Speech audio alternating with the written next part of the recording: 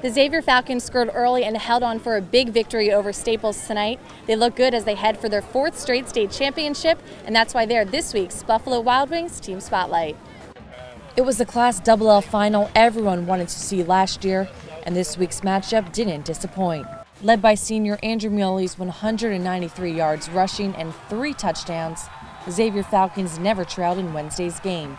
Despite 3 called back touchdowns of their own, Xavier capitalized on Staples' miscues and held off a late push to win 30-22 at home. If you'd like your team to be the next Buffalo Wild Wings Team Spotlight, head to SportsEdge.com and tell us where your team is playing next.